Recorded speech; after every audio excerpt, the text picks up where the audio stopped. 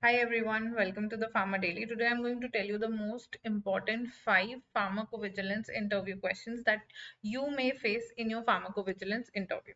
So the first question is, what is pharmacovigilance or define pharmacovigilance? So as per WHO definition, pharmacovigilance is defined as the branch of pharmacology or science that deals with the detection, assessment, understanding and prevention of adverse drug reactions. Question number 2, what are adverse events? Adverse events are the unintended, noxious, or toxic drug responses after intake of any particular medicine that occur at normal doses, which may or may not have any causal relationship with the drug.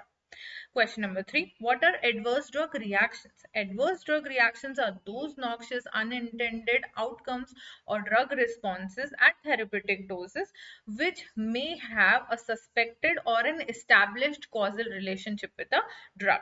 Question number 4, what are the various criteria on the basis of which we can classify that the ADR report is a valid report? So there should be 4 validity criteria. First is an identifiable patient, an identifiable reporter, a suspect drug product, and an adverse event.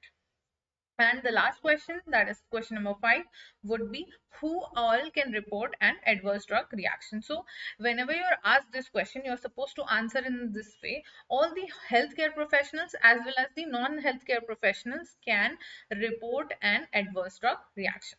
I hope this is very useful for you. Stay tuned for more such videos. Okay, bye.